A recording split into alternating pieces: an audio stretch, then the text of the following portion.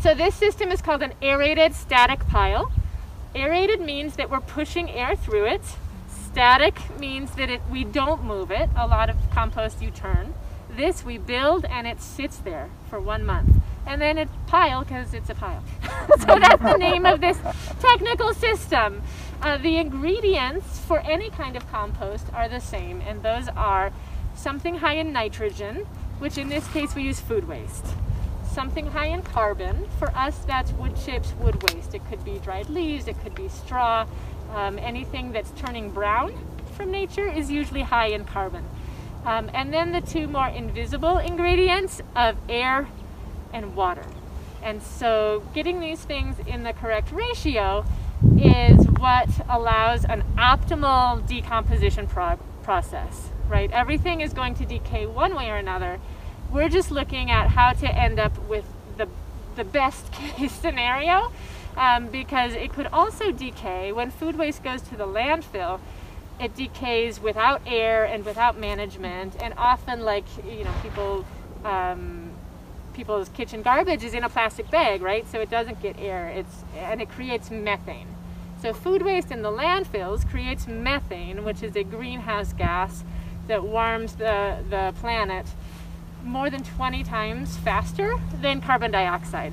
So by pulling food waste out of the landfill and managing it effectively, methane stinks. I've been around methane, and I know we all have masks on, but does it smell here? No. You know, it's pretty, like, you're surrounded by tens of thousands of pounds of food waste right now, and it's just like, meh.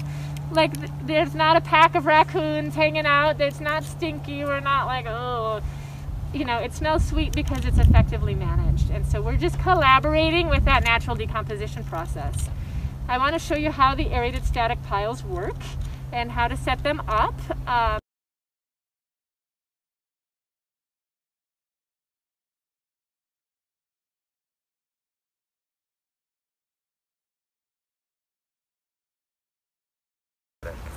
So we're using a positive airflow system to introduce oxygen into this material through a very simple system using a 1 horsepower blower.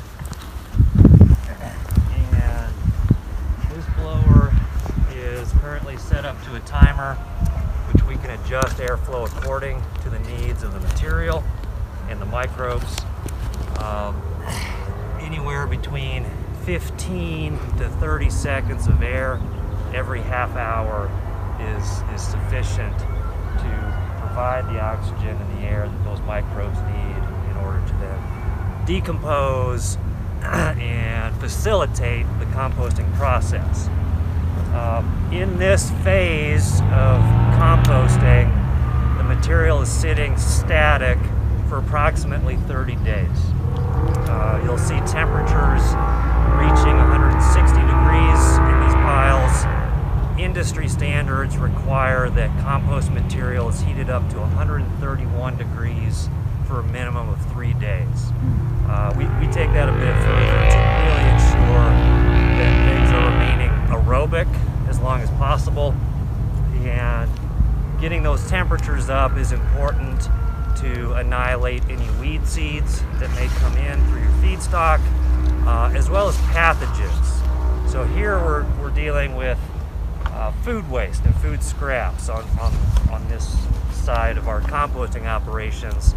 So pathogens that may come in through meat and dairy are important to inoculate, or not inoculate, but annihilate in this process. And we could, I can kind of show you maybe step 1 of what this looks like, because right now this material has sat for 30 days. We will then bring in our front end loader to remove this material from the static pile. It will come up to the upper deck, at which point we will introduce more water into that material and continue to turn that material for another 2 months. Well, it sits here static. Are you still watering it? No. So initially we're watering heavily, getting that material moist to roughly a 68% moisture level. The easy test for that is literally a squeeze test. So you can take that material in your hands, squeeze it. If water is dripping out, you have too much moisture. If it feels dry and is not sort of clumping and sticking together, you know you need to add more water. So, and also there'll be a nice kind of sheen left on your hand after squeezing it. Your hand won't necessarily feel super wet, but there's a nice, you know, moisture sheen there, and the material will be, you know, somewhat sticky.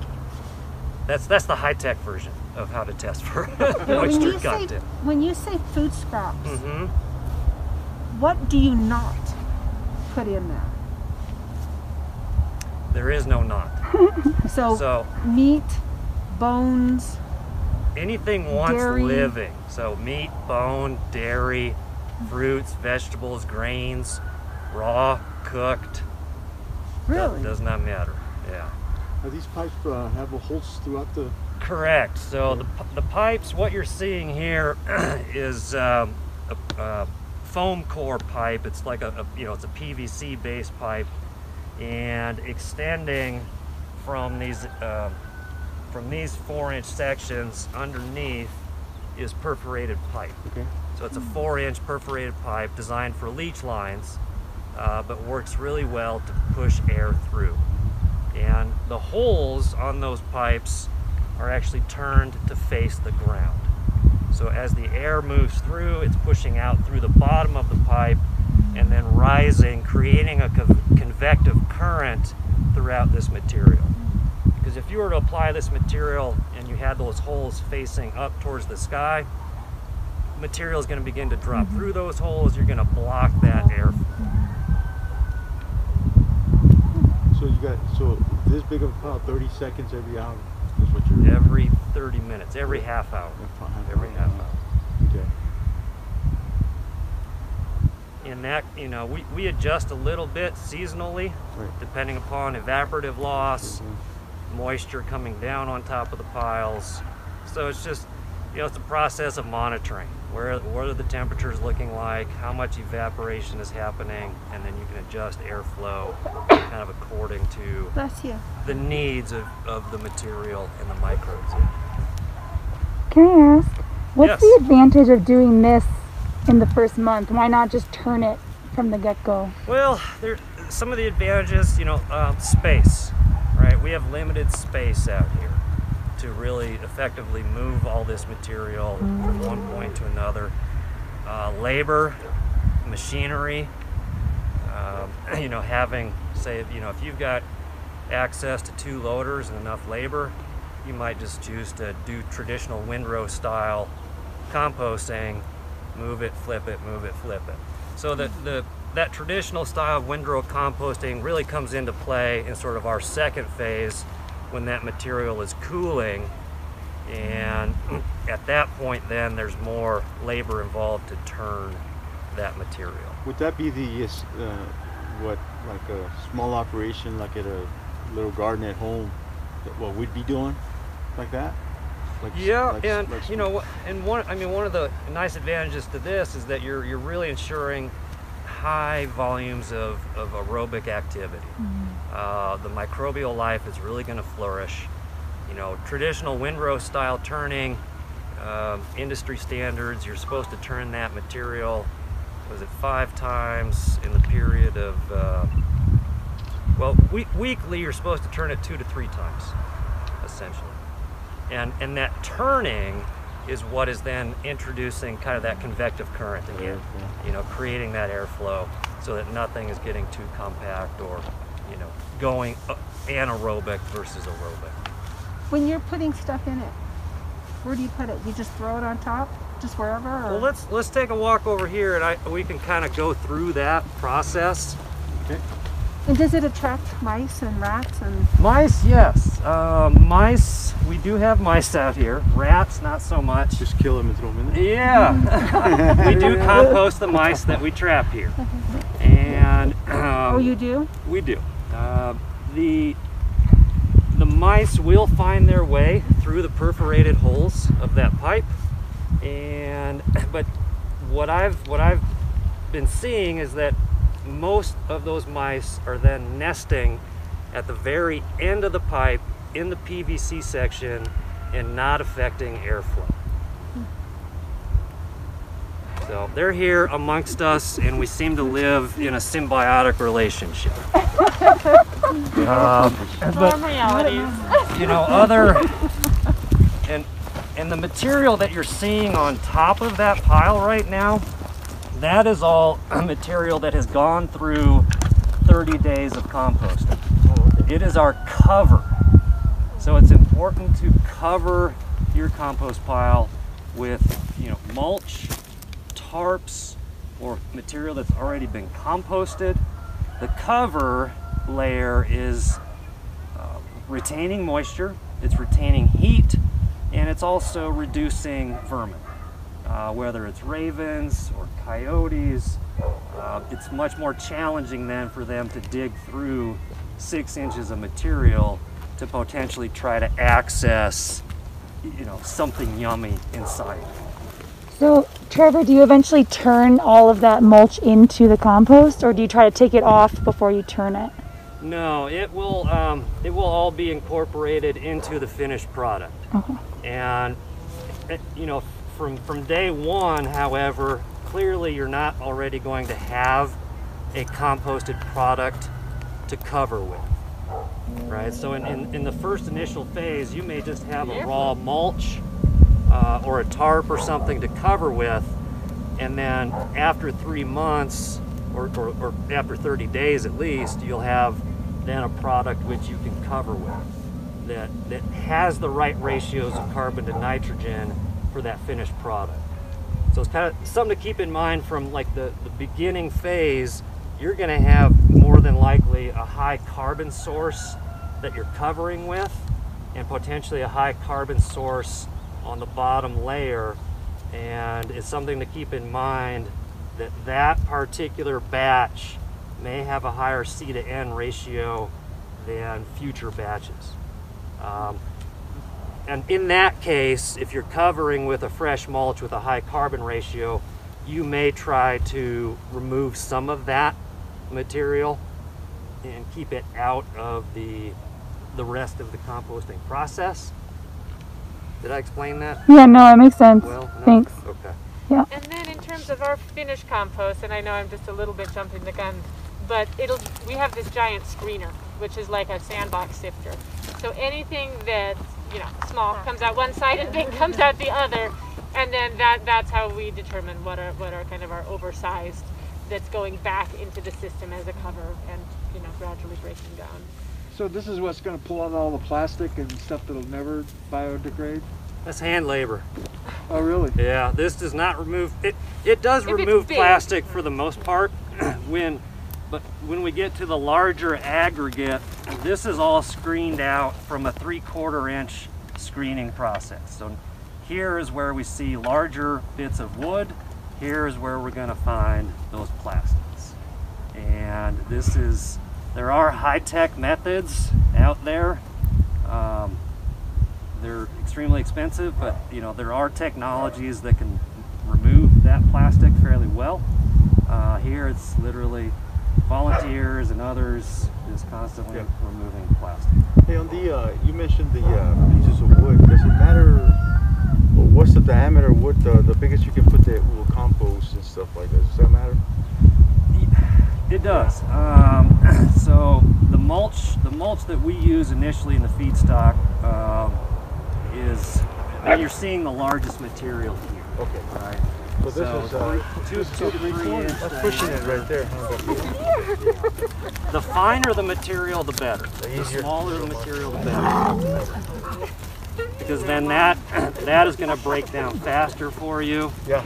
And it's going to be less screening in the end. Yeah. So underneath, we have kind of varying mulches that you see here. This is the raw mulch, as I call it. This is local green waste that's been ground up at the Buckman Road transfer station. So this is part of what we'll use as our carbon source to integrate and complement the food waste that is currently under this mulch right now. And the darker mulch is essentially, this is what has come out of the screening process.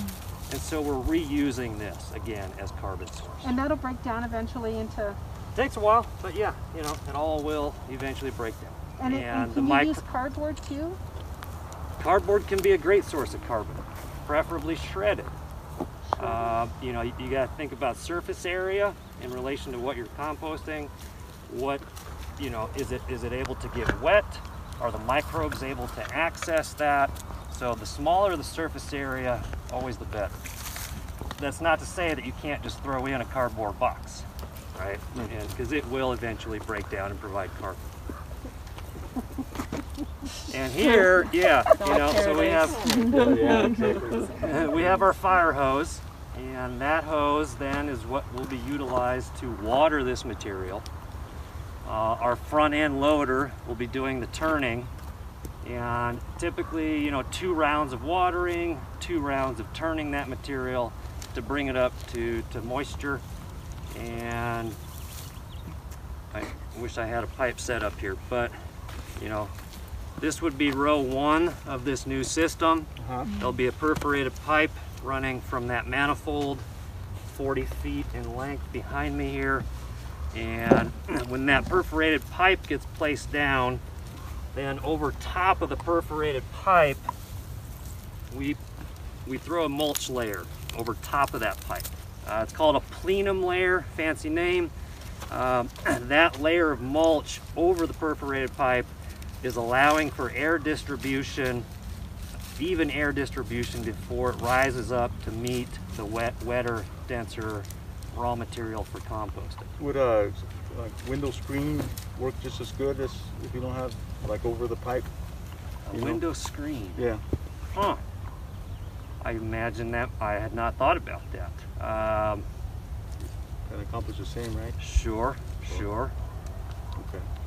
You know, the long-term piece on that, you know, as you're coming in with that loader or tractor, you got to remember, okay, I've got to take that window screen out of there, you know, without damaging it, hopefully. I mean, the same is true of the perforated pipe. So as we're coming in with that front end loader, perforated pipe is here, we've got to be sure that we're not lifting it. Not puncturing that, you can lifting bury the that. ends on it or something. And that mulch layer in the bottom, again, it's ideal then to use something that's already gone through the composting process. You know, initially you might just, you'll have access to like a fresh mulch, higher in carbon and nitrogen. Once you get to a place where you have some composted material, better to use that on the bottom, and then it's just getting mixed into the whole matrix from there. And we're doing, like with our food waste composting, it's 1 part food scraps to roughly 2.5 parts brown carbon mulch. Is that in the notes? And no manure or Your anything? notes are so exhaustive. There are so many details in that book. That'd be Don't worry. like a small operation too. Like Yeah, and the same holds true for smaller scale operations. You know, and part of it's experimentation with what your feedstock is, and over time you'll kind of redefine what's optimal for you and the end use of that compost product. So it can be, you know, 1 to 2.5, a 1 to 2, a 1 to 3. So there's variations that will all work well depending upon the end game, so to speak. So when you say the end game, you're making different, I thought it was all for planting soil kinds, right? It is. Yeah. You know, we have a manure and green waste composting that's happening just to the north of us here. And we have those 2 different feedstocks separated to produce slightly different composts in the end. You know, so there's variances between pH, some variances on nitrogen, phosphorus, you know, the macro, micronutrients. And the difference is for depending on what you plant and stuff? And while both are great soil amendments regardless, there are folks who are really keen and, you know, they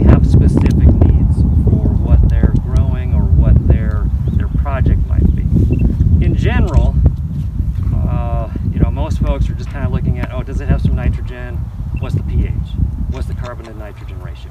But there are others who, may be looking at it more in detail. Yeah. Saying, oh, well, this has a slightly higher phosphorus level. I'd like that one. Okay. Yeah.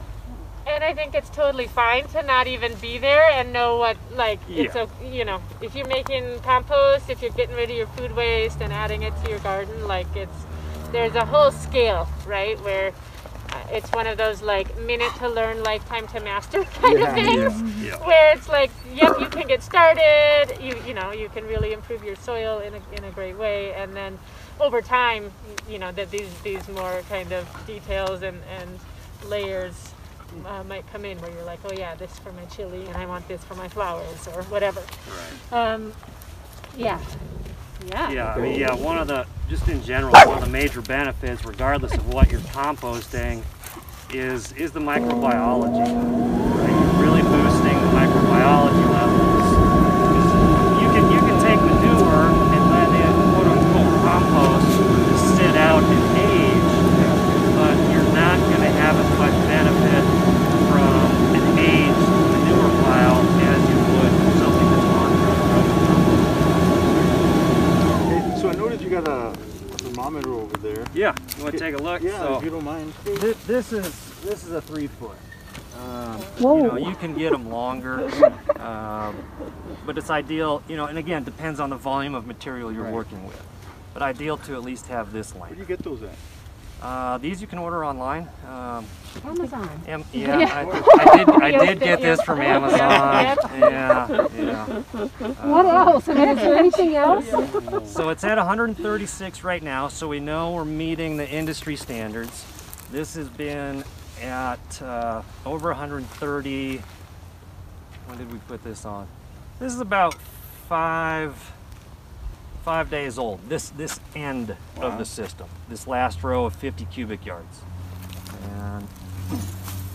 And the bones will deteriorate? Eventually. If the dogs don't find them first. And then they deteriorate in a And different bring it way. to my pillow, yeah. Yeah. So are these the food scraps that you all like pick up from the area? Correct. Cool. Yep, Yeah. from different schools and restaurants. That's awesome. I love that you do that. Combination of the commercial service for schools and restaurants and other businesses, as well as our residential collection Awesome. and a residential drop-off. Cool. To a certain degree, we've got a little bit of room if we wanted to scale up a system, but there is a max point at which a 1 horsepower blower is effective to aerate. Yeah. A volume of material. So once it is done here, then you take it where? Right there? And then actually right behind us. And what do So you do there? that material all came off of this system Okay. a few days ago. So we'll bring more moisture into that, get the fire hose out, turn it, and approximately 2 months then before it can go through the screening process. And then the So screening 3 process. months in total before you have. So when you screen it, then that the dirt underneath it, that's your compost. Is it ready? Yeah. I think I'm understanding your question. So Once it goes through that screening process, the fine material, like we're using a 3/8 inch screen to produce our finished compost ready to put in your garden or on your farm.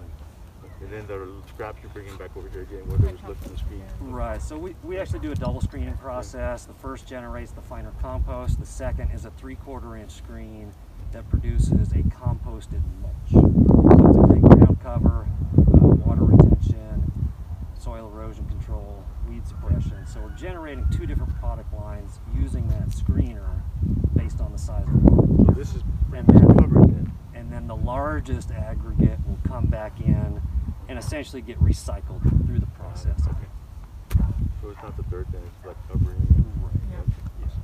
And on a home scale, it's kind of up to you, if you want to screen it, or if you're okay with some bigger chunks going into your garden. Some people will take a piece of hardware cloth from the hardware store. You can get 1/2 inch, 3/4 inch, whatever, and frame it out with 2x4s to put over their wheelbarrow to make a finer product and a thicker product. Lots of people just just don't mind if there are some big, those will eventually, they're just adding carbon to your soil mix too if those bigger chunks are in, so it's more of an aesthetic and preference if you're on a smaller scale.